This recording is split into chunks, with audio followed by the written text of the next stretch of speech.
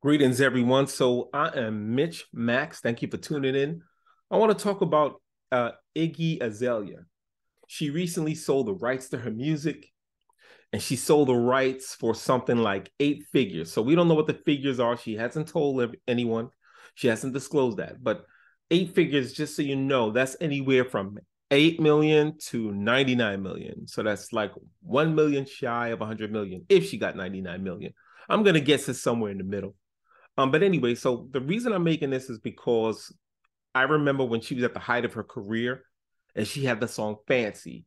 A lot of the internet, even Snoop Dogg kind of chimed in on her. A lot of the black hip hop scene was kind of clowning her, and they were saying the reason she was big, the reason she was getting famous and a lot of clout and attention was because she was white. So I want to see if that impacts how much that trickles down to finances between her and her peer Nicki Minaj because they came out around the same time. So my guess is race isn't a factor in the income, and I wouldn't even say it's a factor in the exposure. But some people think that. So I want to see what it really comes down to. To me, is the bottom line: is the money earned, how much records they sold, and what they're paid relative to that. So, and this is not going to be a long video. So first, I want to start off. Let's look at this article from Yahoo, which is fair use. Um, Iggy Azalea sells masters and publishing in an 8 figure deal, says, I don't have to work another day in my life. That's fast and that's fantastic. Anyone who can achieve that at her age, I think she's only something like 31 years old, never has to work again. Good for her.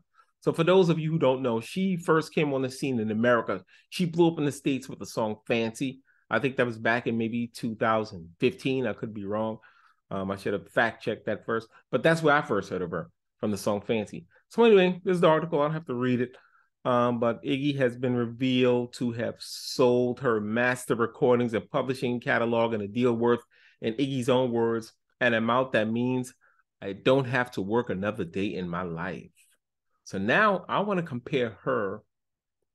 Let's say she's getting maybe, I'm going to say 50 million. From what I know, let's see how many records she sold. To my understanding, I think she sold something like 50 million records.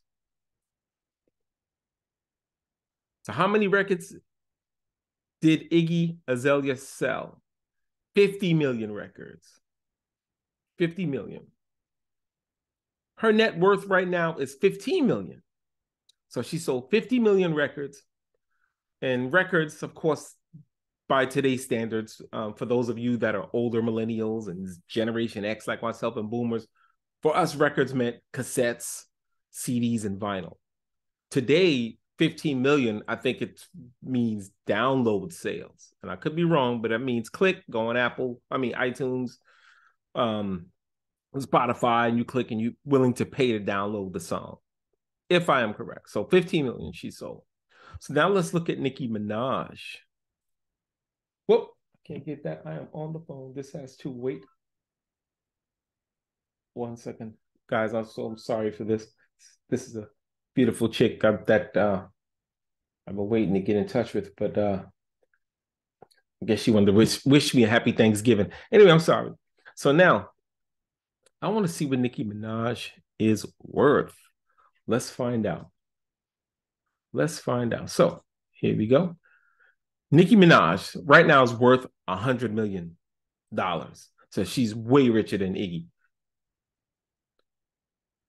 So that's Nicki Minaj also sold, not also, she sold 100 million records. So she sold double that of Iggy. So she sold 100 million records and worth $100 million.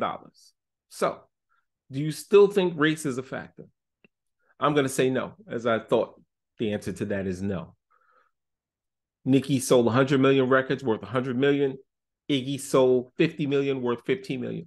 Now, sometimes their spending habits could be that. Also endorsements, which I should have dug deeper into, but I did not. But I'm sure a lot of these artists now, they make money. They make a lot more money than the artists did back in the day, back in the 90s and 80s and 70s. Anything from, I would say, from the year 2010 and up, artists are making a hell of a lot more than they used to.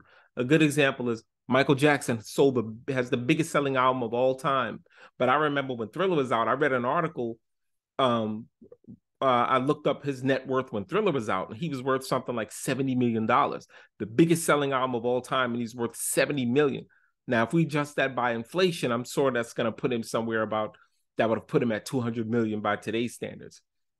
But of course, when he passed away, he was worth almost $1 billion, 900 million, because he learned later, Michael Jackson was always ahead of the curve with diversifying his income. He didn't just rely on his record sales, he bought publishing. So back to this. For people that would say maybe race is a factor, another example I would use is New Edition versus New Kids on the Block. For those of you that don't know, I'm sure that's the older millennials and Generation X. We know who New Kids on the Block and New Edition are. But when they started out, New Edition was a black boy band. New Kids on the Block was a white boy band. They both came out, I would say there's maybe like a few years apart. New Edition came on the scene in 83. New Kids came on the scene, I think, in 86, 87, something like that. But New Kids on the Block dwarfed New Edition. They got way more exposure on MTV. So people back then were saying that race was an issue, especially when they knew that they had the same manager and same producer, Maurice Starr, I believe his name was.